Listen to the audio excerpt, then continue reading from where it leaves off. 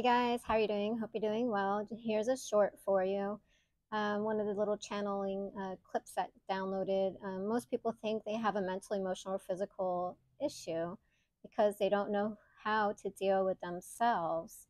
They think they are the mind, the body, and the emotions, and so they don't know the difference from itself and what that is. And so eating foods that cause turmoil within ourselves, and you don't tame your minds,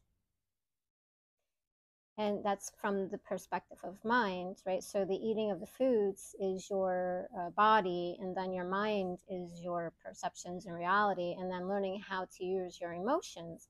So we don't know the difference between ourselves and these, which are all separate, but it's as a one system. And so you're a victim to your own structures that you live in within this body, mind, and spirit connection. So know the difference between the mind, the body, the emotions, and you, who you are as spirit, the soul that comes into this form. Is all separate, not one, but works all together as a unit. And so differentiate them.